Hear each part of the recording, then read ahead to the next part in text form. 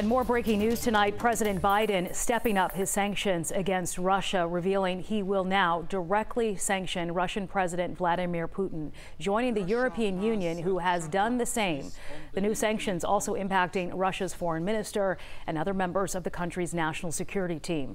The sanctions against Putin, however, viewed as largely symbolic, as his wealth is buried, making it hard to freeze his assets. So far, the sanctions have not seemed to deter Putin from pushing his Russian forces farther into Ukraine today.